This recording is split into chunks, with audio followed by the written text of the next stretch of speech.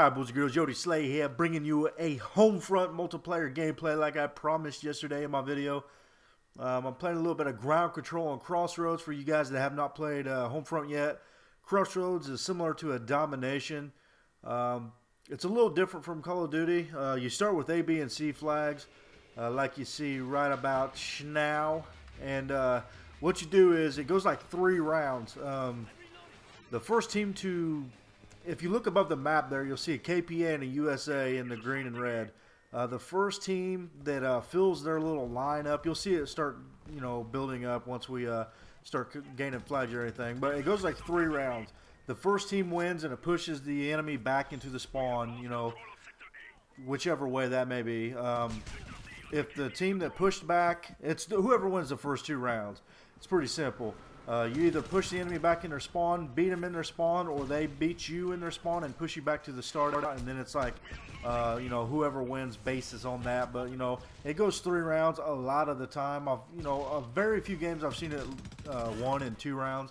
I like going 3 rounds, just to get a few more kills, get a few more XP.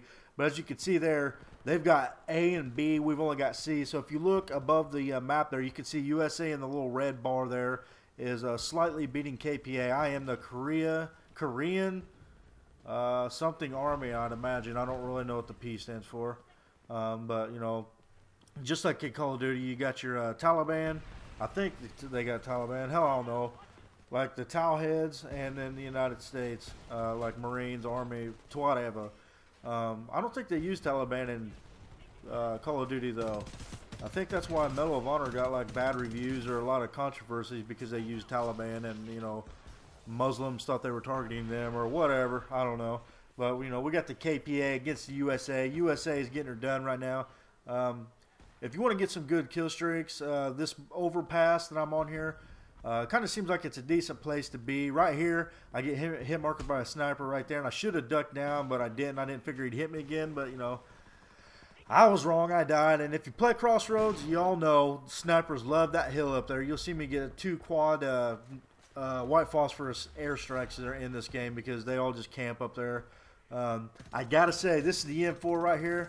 I've got to say, the M4 with the steady aim perk on it is just straight beast, man. I can shoot them all the way across the map with no recoil at all. Unfortunately, I'm not using it at the moment because I'm trying to get expert on all the guns to work on the achievement where you expert all categories. But I guarantee once I get that done, if I'm still playing this game, the M4 is definitely my go-to gun. The ACR was my go-to gun in Modern Warfare 2. It was the weaker assault rifle, but I really enjoyed it. The Scar was at the beginning my favorite gun. I think I just overused it, so I got tired of doing the same thing over and over. On Call of Duty Black Ops, I'd say my go-to gun would be, I don't really know what my go-to gun would be. Maybe the AK-47. The Glue at one point was my favorite gun, and according to Combat Record, it still is. I've got over 10,000 kills with it, but I gotta say, I think I've overdone that gun too. I can't stand using it anymore. I like the Commando. The Commando's alright. I don't know. I don't really know what my go-to gun is in Black Ops. I really don't even know what I can't think of Black Ops at the moment. I haven't played it for so long. But here's the first quad, white phosphorus. You see the little radius there of the airstrike is, the phosphorus pours down over all that, and I think I get a quad here. Oh, I got a triple there. I know I get a quad later. Maybe I got a triple and a quad. I thought I got 2 quads, but it might have just been a triple and a quad. I'm not really sure. But, yeah, this is about like domination. You'll see we get pushed back. Oh, no, we pushed them back in their spawn. We're winning now, I think. I don't know. This was a game from a few days ago. I thought it was a pretty decent game. I go 40 and 12. I didn't really play the objective all too much. I was trying to get that Dragon Fire camo. In this game, to get the camos for your guns, you've got to get a kill streak with that weapon. Using just that weapon. You can't get like 4 kills with it and then get 5 knives or 6 knives to get a 10 kill streak. You got to get 10 kills with that weapon, not necessarily the exact weapon, but with, in this case, an M4. I could pick up another M4 and continue on my streak.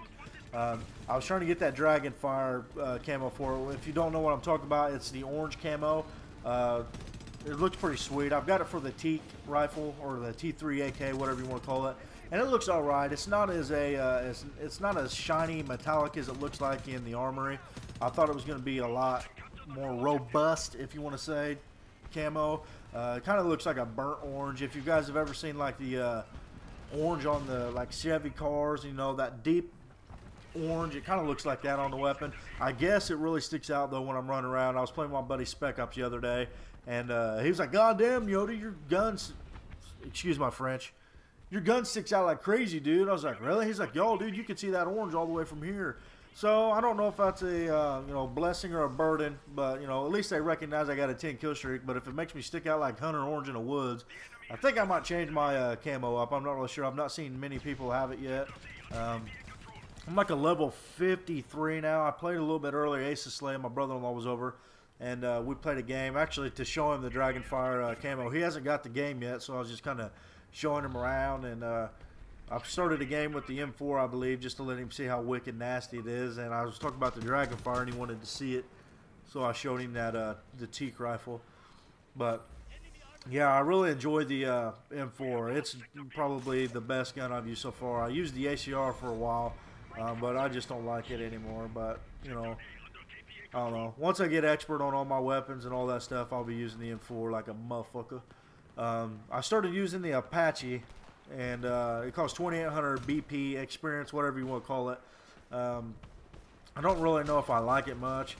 I get shot down pretty quick, but it seems like anytime they get an Apache on the other team, I don't have any classes set up with an RPG or anything to take it out. Maybe I need to change that, but you know, who wants to give up a kill streak that kills to use an RPG? I mean, really? Seriously? You got to be one hell of a team player to use an RPG as a kill streak. So I don't get a shot, you know, I don't get a chance to shoot it down. I shoot all my bullets at them, though, believe me. I think you might see me in this one just unloading and even use my pistol to try to take something down. But I try my best. Maybe I need to do that RPG, I don't know. But right now I've been using the white phosphorus. I got it on the other one after the white phosphorus, like the, what is that called? It's not the cruise missile that I kept calling it. I don't know. It's the airstrike that costs 1,600. I've been using that and the ammo supply. Ammo supply costs 200 experience, and it's a lifesaver, man, because you don't start with very much ammo, and it takes quite a bit of bullets to kill somebody in this game, especially at range. Most of the guns are just worthless, especially the submachine guns, man. The submachine guns will chew through you close range. At long range, they're just straight pathetic. Even with that steady aim on, they just don't do a lot. Assault rifle seems the way to go. They got a couple light machine guns. The Scar light machine gun ain't bad. I was looking forward to unlocking it, but really I don't care for it as much as I did in the campaign. The Sol, the M249, I haven't used. I picked it up a couple times, but I haven't really used it, so I can't say much about that. Sniping in this game is on the lines of Black Ops, man. I don't know. You could, I guess, quick scope in it, but you're going to get hit markers. It seems like every shot's a hit marker. You can't one-shot anybody unless it's in the head. Maybe shoulder height, you know, or higher, you'll get them, but, you know, I don't know. I don't like sniping in this game. I got the intervention unlocked, the M200, whatever it is, and I thought it was going to be better than the whatever it is. Here you can see I'm shooting all my bullets at this guy, trying to take it out without the RPG, but I'm not too successful at that. But, you know, sniping in this game is worthless. You only got one secondary. It's the M9 handgun, which ain't too bad. Knifing in this game is not too bad. They actually work most of the time. Call of Duty, it seems like I knife lunge past a lot of people, or just kind of give them a little chest pat, and that's it. I don't really ever kill anybody with my knife. But, you know, it is what it is. And as you can see here, they're beating us. USA's got that red bar almost full, so they're going to push us back to the start point where A, B, and C originated underneath that overpass. This does go a full 3 rounds, and really, if you're wanting kills, it's almost like a demolition. You know, you don't try too hard to win both. You know, I've been in lobbies where we've, you know, won or lost in 2 rounds. Occasionally, you'll get in with some parties, and they just want to MOG it and just get her done. But you know, I like getting the full advantage of the kills and XP, so I'll let it go as long as possible. For you guys that don't know, the kill streaks in this game, it's not like Call of Duty. I'm not really sure. I don't remember how Medal of Honor's kill streaks worked. I think you had to get enough kills to get there. I'm not really sure. Can't remember. There's a quad, white phosphorus right there. I knew I got 2. I get another one here in just a little bit on top of that hill. But The way the kill streaks work in this game, each kill you get, 130 BP, I believe, or you get a certain amount of BP. Bottom right hand corner there, you'll see the D-pad icon, and you'll see a number above it. Right now it's 410 BP.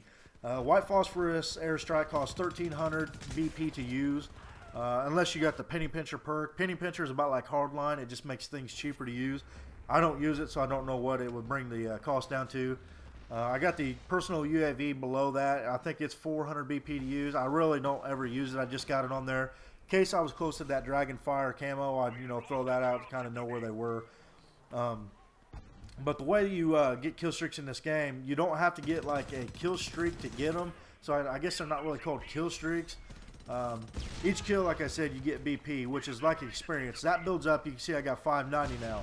Once you get to the required 1300 BP for the White Phosphorus, for example, you just push up on the D-pad and you can use that kill streak. When you die, right here I get owned, so you'll see what I'm talking about. Well, you can see 400 for the Humvee right there. If I wanted to use 400 of my BP, I could spawn in the Humvee and use that. You can use the chopper or the 50 cal on top of that, but you got to switch seats to use it. The Apache's 2800 BP to use. The Scout Chopper is 2000. And you got a couple tanks. I've not ever used the tank, so I don't really know how much they are. But that's how the kill streaks work. It's kind of nice because most of the time you'll get a chance to use the kill streaks. Maybe not everyone get to use the Apache. 2800 is a lot of XP. So some people may not be able to get the Apache on a regular basis. But I gotta tell you, if you want to, each capture counts towards that BP. If you guys want to get the Apache, man, start capping some flags. I'm not even going to recommend using the drone. The little parrot thing that marks the enemies, like you can see there, those 4 diamonds. There's so many noob ass motherfuckers, dude, that just fly that damn thing around and mark the enemies. Because, it's nice when they're on their team. Like right there, I would have never known they were laying there without it. But when they are on the other team and they keep marking you, it is annoying. As you can see, everyone can see where you're at because of those red triangles. And you got these noobs that cannot kill anybody. You get 30 XP for marking an enemy.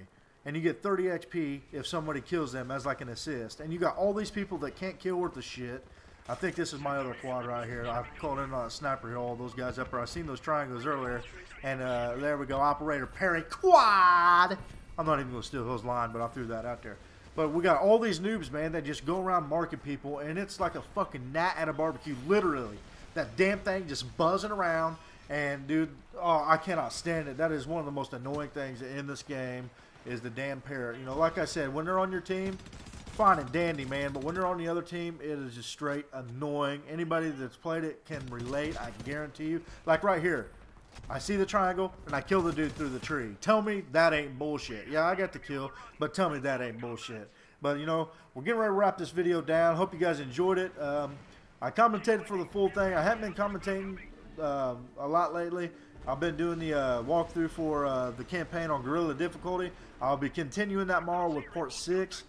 Don't know how long the video will be yet, 10-20 minutes, but I get this guy here, and I think I was on like a decent kill streak, and I seen that dude so close to Dragonfire, but we won with a score of 2-1. So I'm going to get out of here, guys. The scoreboard comes up. You can see I go 40-12, 44-60 my score, level 32, but now I'm like a 53. But, as usual, guys, remember to rate, subscribe. Yodi, signing out.